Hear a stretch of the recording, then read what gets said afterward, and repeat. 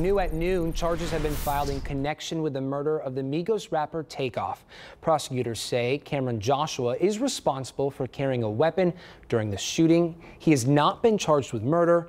Joshua's attorney says he is charged with 2 counts of carrying a weapon, but was at the club playing dice and has nothing to do with the shooting. We believe Cameron Joshua has been appropriately charged in this case, and we're continuing our investigation into the death of Takeoff. I haven't seen anything to suggest that Cameron Joshua had anything to do with the shooting, that he discharged a firearm that caused his death or was even involved in it. Cameron Joshua did not shoot Takeoff.